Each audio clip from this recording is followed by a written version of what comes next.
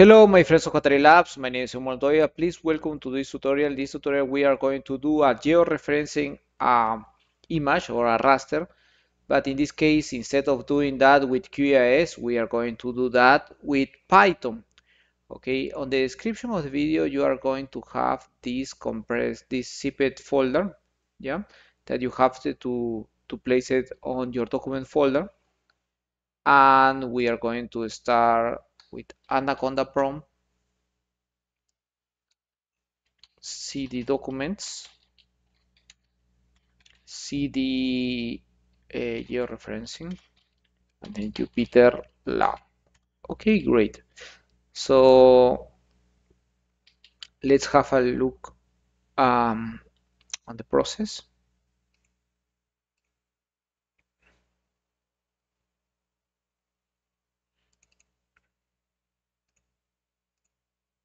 Okay, first we are going to import the required package, and the required package are Rasterio, Matplotlib, and the show from Rasterio. This is a utilitary. Okay, let me. Okay, then okay, then we are going to open this. We are going to open this file. That is a normal GPG file, okay, without any referencing. Okay, and then, well, we open that, and this will be called reference raster. Great. I don't know why it takes so long on the first cell. Okay, what does it says is that this, even that we have opened the rasterio, the image has no geotransform. Okay, so and that is true because the image is unreferenced.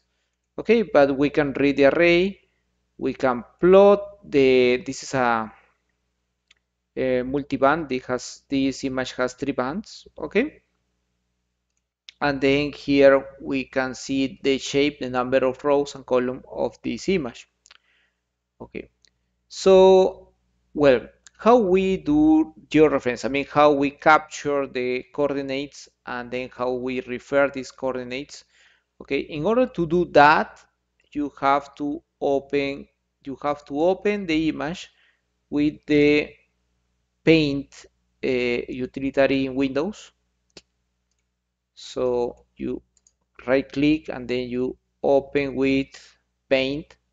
Okay, that is a external software. Okay, and for example here, if I place my cursor here, okay, the column and row coordinates will appear here. Okay, for example, for this one is around the column number is 190 and the row number is 368. Okay, so you have to pick, and this will correspond to minus 81, to the longitude minus 81 and to the latitude minus 1. Okay, and here you have a capture of the pixel, and these are the coordinates. Okay, and these will correspond to minus 81 to 1. So say this row 368, column 190, okay, correspond to minus 81 j minus 1.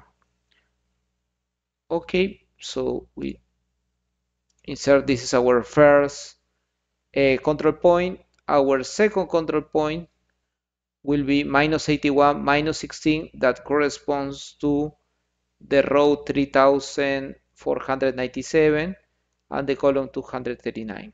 Okay, and that is our second point of reference. Okay, and our third point of reference correspond to this row and column, that is latitude minus 69 degrees and longitude, no, longitude minus 69 and latitude minus 17.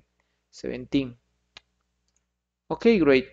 You can have more. I mean, this is not restricted to just one. This is not restricted to just for three control points. You can have four or five. That really depends up to you. And then you create a list of these control points. You create as a list. And from that, you use rasterio transform from GCPs, and then you insert the list of the points, and it will give you the find, that is the transformation from the image, from the array to the raster. Okay. Then we define the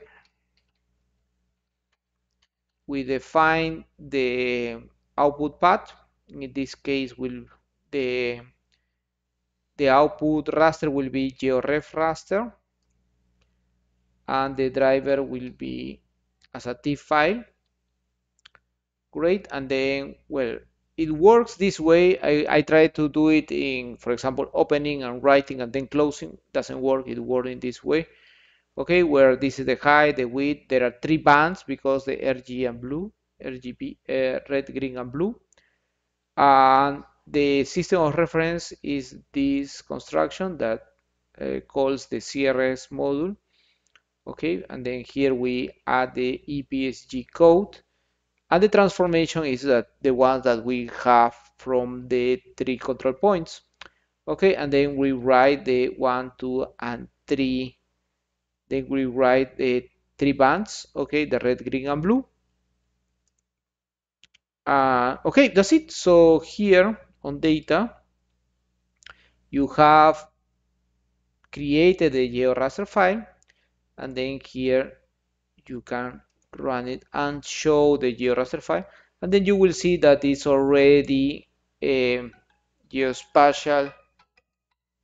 This is already geospatial reference. Okay, and if you want to, you can test this. This is the georaster. Okay, that weighs 34 megabytes. Okay, and then you can open that in QGIS, and it will be okay. Okay, I will do it.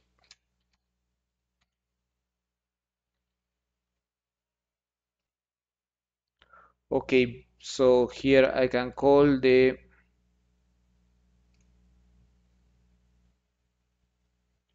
georaster.tif. Okay, and then I can put a Google satellite image below, and then I can, okay, can give some transparency, and then here I can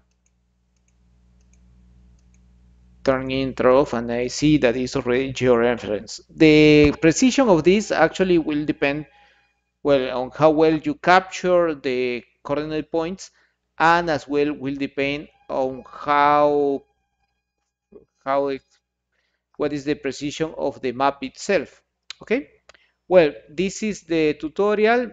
I'm really happy to have given you this tutorial because it was one of our first application on QAIS 10 years ago, and now we do it with Python, so it means that we are shifting to another age on spatial analysis. Um, Before finishing, just to mention that we have an e-commerce, shop.hatarilabs.com, and this e-commerce is a website where you can buy our diploma, for example, the common diploma on groundwater modeling with Python and FlowPy, and as well you have a series of online courses that you can take. And just to remember that you can show us your support of the tutorials that we give by taking one of the courses or diplomas from us. Okay, thank you and see you in coming tutorials.